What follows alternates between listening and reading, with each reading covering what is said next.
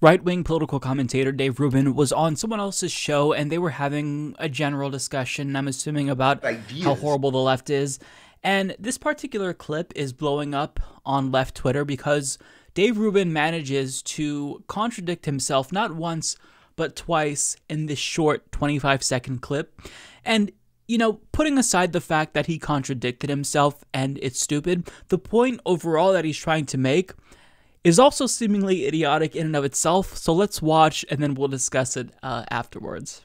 Name three, if you say to anybody, you could say to the furthest lefty socialist Bernie Bananas loon on Twitter, if you say to them, name three politicians you like, they can't do it. They'll say Bernie, AOC, and then, you know, maybe picks another. But the point is, nobody can pick three they like. Even the people who love Trump the most, they don't love him because he's a politician. They love him because he's not a politician.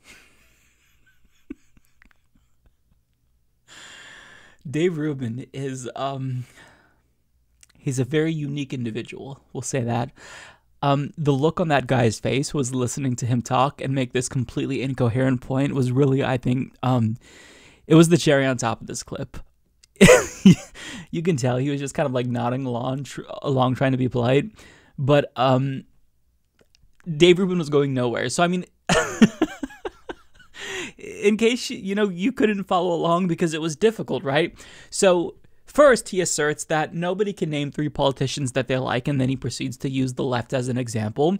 But in his own example, he disproves that original point by basically saying, oh, well, okay, the left can name three politicians. But then, after disproving his own point, he goes back to his original point that nobody can name three politicians that they like. Except, you just disproved the original point that you made, so why would you go back to that after disproving your original point? Like, let's go through. I took the time to transcribe this. Name three. You could say to anybody, you could say to the furthest left socialist Bernie Bananas loon on Twitter, if you say name three politicians you like, they can't do it.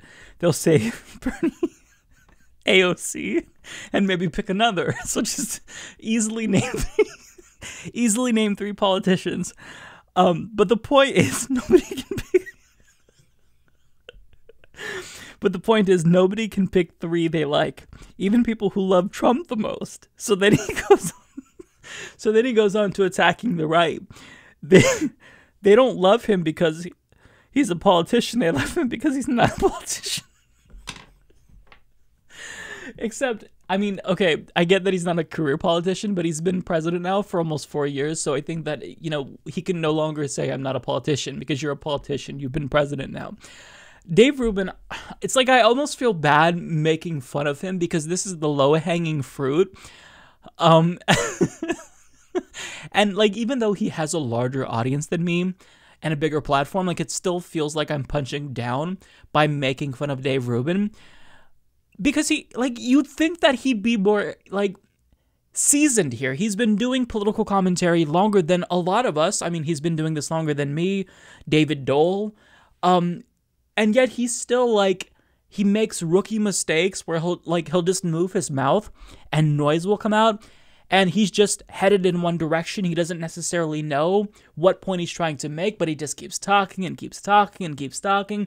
And he hopes he'll arrive at some type of cohesive conclusion. But, along the way, even if he gets to that point, we go on this huge incoherent journey. And it's like, it puts your brain into recovery mode. My brain is still in recovery mode from taking in so many high-level important ideas. So, I mean, I don't know what's left to say about this clip.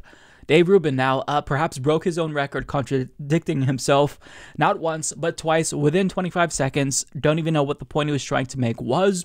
It was stupid, so it wasn't even worth making himself look foolish to make said point. Nonetheless, that's Dave Rubin. Love him or hate him, you gotta accept him. He's not a serious person. Ideas.